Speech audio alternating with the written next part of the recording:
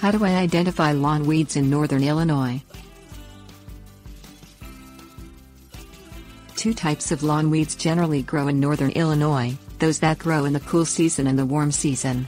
Because weeds grow almost all year long, northern Illinois gardeners should apply pre-emergent herbicide to their lawns and gardens in the spring and fall months. In addition, identify the weeds growing on your landscape. Most herbicides are chemically formulated to kill common northern Illinois weeds such as a grassy weed, broadleaf, or sedge. Things you'll need: shovel, soil pH testing kit, bag, bypass shears. Walk around your lawn or garden to find weeds. There are three common types of weeds that differ in appearance. Broadleaf weeds typically grow flowers, and are more colorful than grass. Grassy weeds have a round hollow stem with a prominent midvein. Sedges have triangular stems. The majority of northern Illinois gardeners will have problems with at least one of these weeds in their yards at any given point. The University of Illinois cites dandelions, crabgrass, and yellow nutsedge as examples of all three weed types that commonly invade northern Illinois yards. Look among your yard to find grass invading your turf. Any intruding grass is considered a weed. Tall, fescue and bentgrass are common grassy weeds which spout in Kentucky bluegrass in northern Illinois, according to the University of Illinois.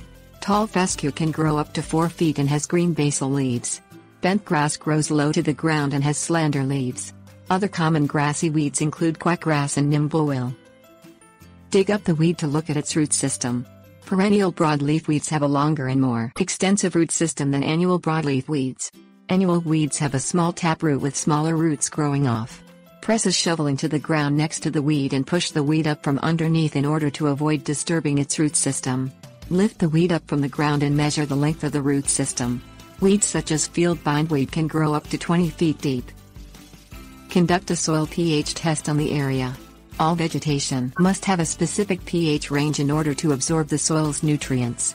By knowing what your soil's pH is, you can narrow down the list of possible weeds in the yard.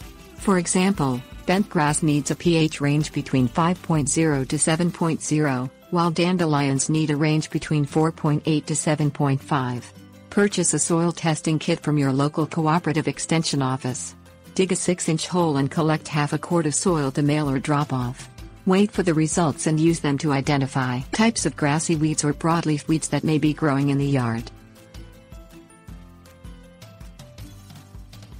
Tips: warnings. Monitor your yard in the spring and summer for warm season perennial weeds. Most perennial weeds thrive during the summer months.